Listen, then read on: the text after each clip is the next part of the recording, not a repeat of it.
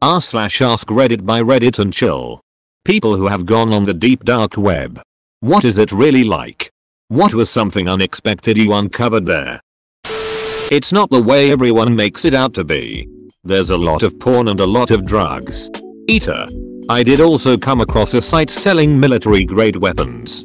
That was super interesting. Second Eater. Lot of comments saying this is exactly what they thought was on the dark web. I meant the way it's portrayed in shows and stuff as being a super dangerous place where there are hitmen and red rooms. Those things probably do exist. But you'd have to dig quite deep. Porn. Drugs and weapons are very easily found. How do you get to this dark web?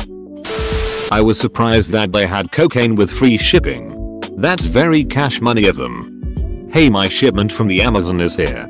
The Amazon? Don't you mean just Amazon? Oh yeah.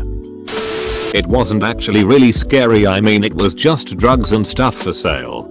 No rocket launcher. No tank. No time machine. Drugs. Good quality. Clean. Competitively priced drugs. How is the quality safety guaranteed though? I gave the dark web a try out of curiosity in the early 2000s. There wasn't much there at that time. Bitcoin wasn't a thing yet, so it was more people posting about fringe interests. The one that stuck with me was the community advising and advocating romantic and sexual relationships with dolphins. I didn't go back. Those people are just on Tumblr now. It's like surfing the internet in the 90s. Super slow. Little to no graphic design. And pages a mile long full of dead links. That's all fine. As long as I can find some goldenrod text on teal background. I miss the 90s. A lot of dead links. Sometimes you'll stumble upon something interesting, but it's mostly bullshit. Yo. I recognize your username. It was a disappointment after the hyped up scary dangerous exciting things I heard about it. It was just meh. I can't share any cool insights. Maybe I looked in the boring section : we haven't looked in the restricted section. The YouTube comments are actually friendly on the dark web. So there's YouTube on the dark web. Dark YouTube. I bought acid from the Netherlands on the deep web. Good stuff. Came fast. Cheap. 5/5 stars. Also, rating is super important on the deep web. It's really weird to see people selling drugs and saying like, please remember to leave a review and stuff, but besides the drug sales, found a good few adverts for hitmen, intrusion artists, etc. Some even posted links to news articles about their supposed crimes. Weirdly cheap prices for human life too. For anyone wondering, it was about £40,000 for a hitman. I've heard that most of those hitmen are frauds just trying to scam people.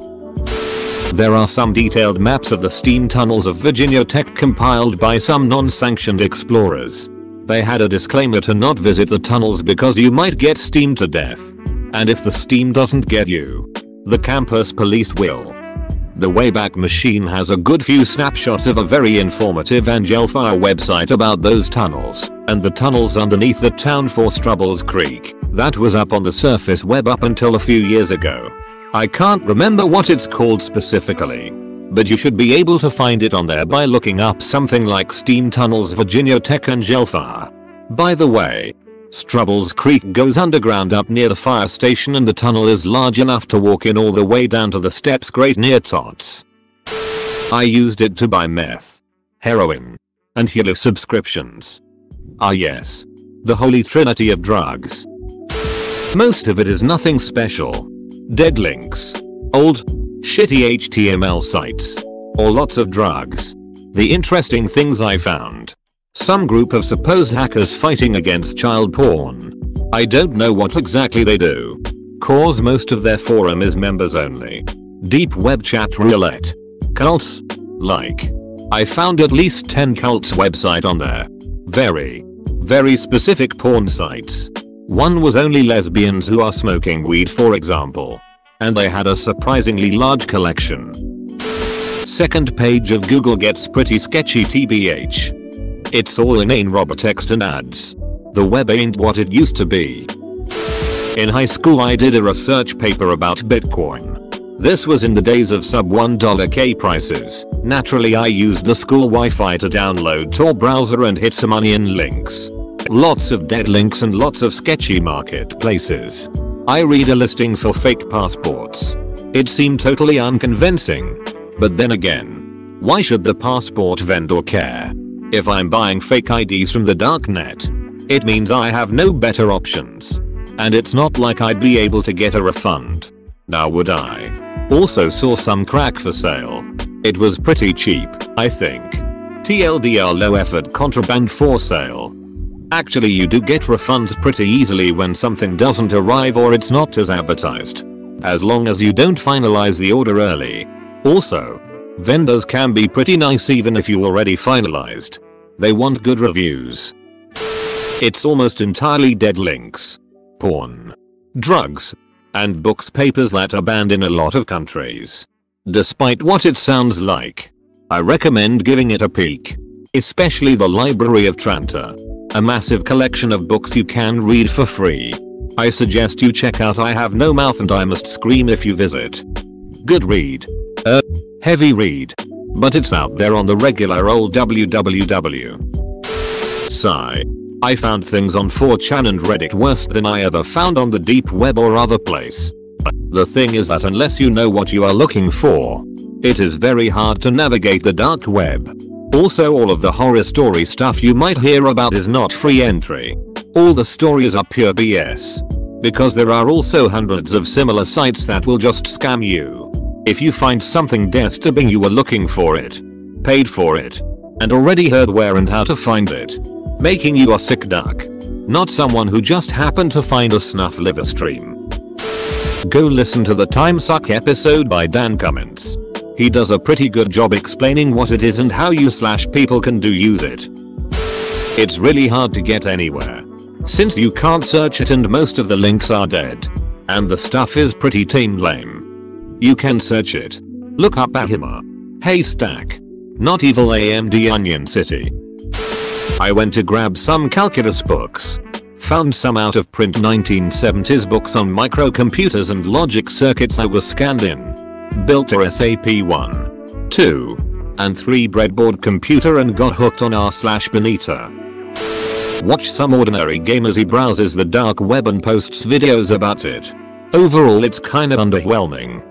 Reddit seems to fetishize the darknet as some scary place coming right out of a creepypasta. When in reality, like most things in life, it's pretty underwhelming and mundane. There's just some drug markets, some ducked up porn, and a lot of scams for sketchy shit. I see this question posted fairly regularly and the answers seem to come straight from r/Nolab rather than being actual answers from people who've browsed the darknet. I feel like it would be difficult to stumble upon something you weren't looking for on the deep web. It's hard enough finding the things you do want on there, verifying the links, filling in captchas and remembering passwords to the old and new sites. If you accidentally find something on the dark web, you must have been looking for it to some degree. I tried it about 6 years ago when the big crackdown was happening. So literally every somewhat famous deep website was shut down. I found literally nothing and haven't been back. A lot of hacked porno passwords. I love the deep web. Haven't paid for premium porn in years. Same. But I don't really use it. Plus I'm so used to using private mode so all my porn history won't show up. And I'm just extremely lazy. Like, I actually still prefer the regular free stuff. Plus, it's not like premium give you the magical ability to increase video quality. I don't really have that much use for it. I've discovered a website that sells snuff porn for about $50 in bitcoins. But this website is offline nowadays. Paid incest porn. The website says it has more than 10 GB of it. Paid child pornography. More than 50 GB according to its description. There's a free porn streaming website with underage stuff. But they claim that is all cool because those kids are consenting. Bullshit but there's a torrent library with many PDF books. In many languages. I could find and download many books in Portuguese, my primary language, that I couldn't afford or couldn't find anywhere. Drugs. Many drugs. I mean, there are a shit ton of bizarre drugs, audio, video, documents, lots of leaks. Most of them are police dashcams, military training, etc. Nothing shocking, just curious. There's not much to do there unless you're really looking rare or illegal stuff. You can find pretty much everything here on the surface if you try hard enough. Sometimes it's even harder to find stuff on the onion due to the lack of search engines with easy asses like Google. I know there are search engines there, like Torch, but none of them are easy to access like typing google.com. Most onion websites that has weird, hardcore and illegal porn eventually get shut down. But there's always one online that will make you regret being a curious person and clicking that link. Oh. And I've seen a lot of poorly made HTML designs. Like, really? You're selling stuff using Comic Sans? That sounds super ducked up. Remind me never to go on the dark web. Like, Comic Sans? Seriously? Disgusting. What is it really like? Nothing that the news, YouTube is trying to throw to you. Yes, it is used for illegal stuff because of the anonymity it provides. Not because the criminal didn't fancy using Chrome. Definitely was expecting to find drugs, accounts, books, guns, scams, stolen electronics, laptops, phones. What I wasn't expecting now was to find fully untouched DRM-free games. Deep web is just stuff not indexed by search engines. I use it every day at work and it's super boring because it's just a bunch of legal opinions in a paid online database. Eater. Yes. I've found unexpected legal precedent before. People mix up deep web and dark web all the time and it drives me batty. Literally everyone has gone on the deep web. It just means websites that aren't indexed by search engines. Askreddit with a login gate. If you've ever paid bills online, accessed your insurance info, applied for government benefits, checked your bank balance, etc. You've used the deep web. This should be higher. When people hear that 99% of the internet is the deep web, they probably think that there is a 100 times larger content than the websites they can look up, full of drugs, hitmen and porn. The commercials on onion websites. I write ads as a part of my online gig.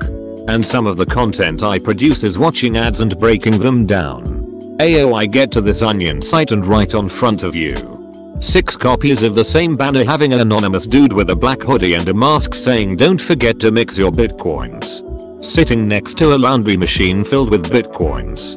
What the hell is the conversion rate of these ads? Stuart and Roald. Dark web. Honestly, you have to really know what you're looking for to find anything. But yes, you can find everything from buying porn that's less than legal to people. A website that was nothing but giant spinning sky dildos. A website that shows random people's webcams. Some of them just surfing the internet. Some sleeping. It was scary. Some kid at my school used it to get Minecraft. When you're not looking for gross, obvious, illegal stuff and are just a normal person like me, the majority of stuff you see that isn't dead links is forums plus chats that are full of people who are very nice to others but are tremendously self-loathing, talking about effectively nothing, as well as blogs that go on weird rants about cybersecurity that somehow always end turning into odd racist conspiracies about Jews. You'll also get the occasional hacking guide, link list, underground area maps, and other stuff that is also on the normal internet. So when you're on a site that's entire purpose isn't to be illegal, it's basically Twitter when you are on it for too long. I found normal Reese's peanut butter cups on one of the black markets I frequented. Just normal, ordinary peanut butter cups. Pretty sure the guy also sold jars of peanut butter too.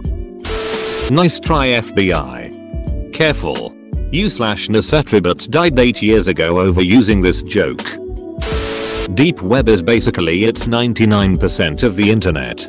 And we use it a lot in college. It's like phone book without search engine. You have to know the number and the name to find it. Contains shit duck ton of useful and important data. Dark web however is like Pornhub of Clonet. It's termed to refer all the illegal sites. Technically the board I visit daily to discuss with people belongs to that category as people also sell drugs there. But it's better than 4chan or 8kun. If someone is interested, download Onion browser, Tor, and Google Not Evil Onion search engine. It finds few thousand links. But I do not recommend trying. Safer way is to have a directory containing thousands of links from trusted friend. If you don't want to end up seeing something you'd regret. Let's just say when I used to explore without knowing what is behind links, I had to throw up many times. And I have had nightmares and sleeping issues ever since. The world is sick, cruel and disgusting place, and deep web is mirrored to show what our rose-colored glasses are blocking. I'm no expert, but I'm pretty sure red rooms are bullshit. There has never been a proven case as far as I'm aware. It's an urban legend. Ducking like and subscribe.